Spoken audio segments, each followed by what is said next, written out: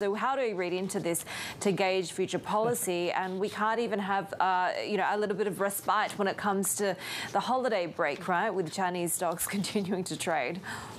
Yeah, that's right. I mean, so much sentiment in the property sector in China is tied to policy. And when the Heilongjiang government puts out a statement on its own website and across, of course, the social media, essentially saying, and I quote, there should be an all-out effort to promote the real estate industry. And then that screen grabs were traded around, sent all around to trading desks around China, also to Hong Kong. Stocks soared, and then all of a sudden, abruptly, it was pulled and it couldn't be found again. So it leaves investors again wondering, what is the future of policy? Will there be tighter rules? Will there be further relaxation that we've started to see?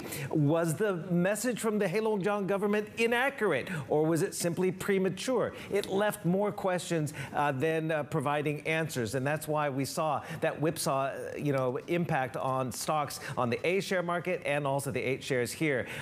And today is another day ahead of the end of the year, of course, coming up with the holidays this weekend. So volatility is the key in what should be a fairly lower volume game right now. And Steve, we have to learn a new name. Briefly tell us what developer is now saying it will likely default also.